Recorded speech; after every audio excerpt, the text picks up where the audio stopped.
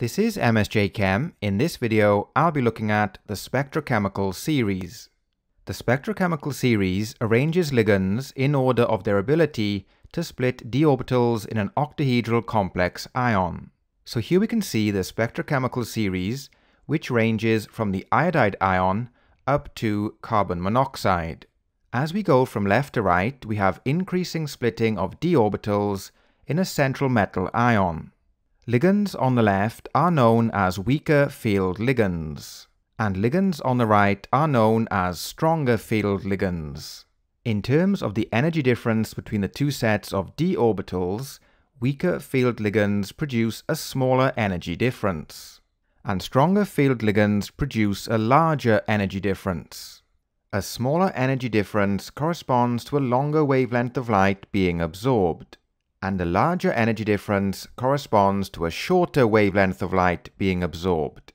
For example, a complex ion that has weaker field ligands will absorb a longer wavelength of light, such as red, and a complex ion that has stronger field ligands will absorb a shorter wavelength of light, such as violet. So next we look at some examples. In this example, we'll look at the colors of two solutions of complex ions. The complex ion on the left has 6 water molecules as ligands, and the complex ion on the right has 4 ammonia molecules and 2 water molecules. The solution on the right was produced by adding excess ammonia to the solution on the left. This is known as ligand exchange and is represented by the equation shown. So as we can see, 4 of the water molecules were replaced by 4 ammonia molecules.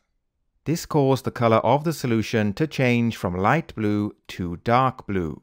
The difference in color is caused by a difference in the wavelength of light absorbed when electrons transition between the two sets of d orbitals. If we look at the spectrochemical series, we can see that ammonia is a stronger field ligand than water.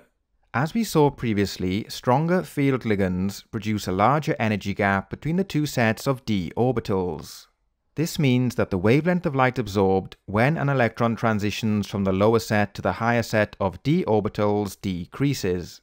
So to summarize, ammonia is a stronger field ligand. It produces a larger energy difference between the two sets of d orbitals, which means a shorter wavelength of light is absorbed.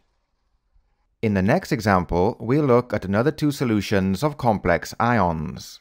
The complex ion on the left has 6 water molecules as ligands, and the complex ion on the right has 6 ammonia molecules as ligands.